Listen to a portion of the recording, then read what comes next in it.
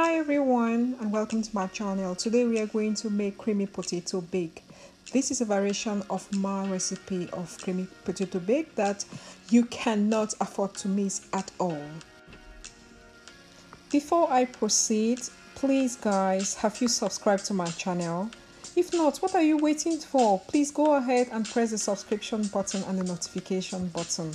Please support my channel. So guys, before I proceed, I would like to say this is one of the best potato bakes I've made in a very long time, especially when it comes to the entire family.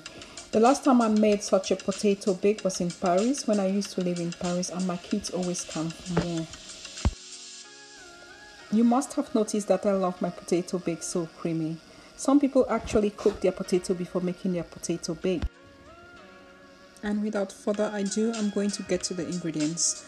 We need 10 finely sliced potatoes, 2 cups of whole grated cheese, 3 tablespoons of butter, 2.5 cups of flour, half diced onion, 1 teaspoon of salt, powdered cube, ginger and garlic, which is very optional, and half cup of milk.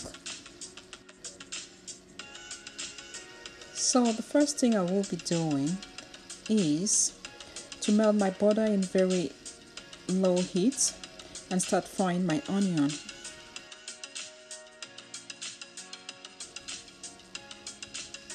And after that, I will be adding some very delicious spices like ginger and garlic, and I fry until done. I will go ahead and add 2.5 cups of flour and thoroughly stir and add some milk and stir again thoroughly, making sure that there is no lump in my batter.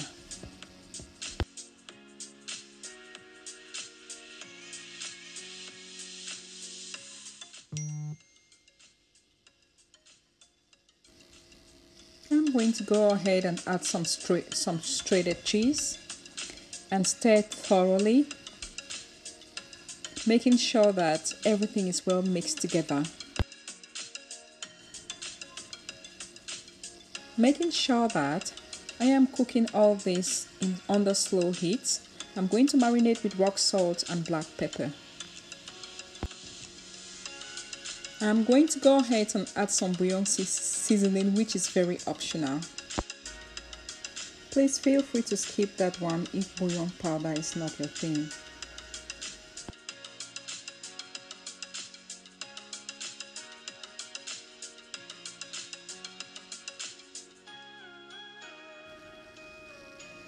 In a Pyrex medium-sized dish, I'm going to pour my butter, or I can rub my butter.